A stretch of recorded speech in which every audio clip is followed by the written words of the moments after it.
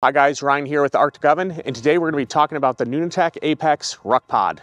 So the Nunatak Apex was meant to be able to travel into the backcountry easily. So this tent has a footprint comparable to an Arctic Oven 12, but it's about 10 times lighter than the Arctic Oven 12. So the idea is to get a hot tent into the backcountry without compromising on space and weight. So in this Ruck Pod, you can transport your fly, your halo, your center pole, your stakes, your guy lines, and then there's also a repair kit inside this Ruck Pod. If you want to have additional comfort within your tent, you can also get the Vapex insert. The Vapex insert is a great option if you're looking for added comfort in colder temperatures and you're trying to expel moisture and maybe a really wet climate. So the Ruck Pod is really thought out. We have a waterproof zipper on this one. It's reinforced handle, and then we also have little tassels on the bag as well so that you can easily open and close it when it's cold out and you're wearing gloves.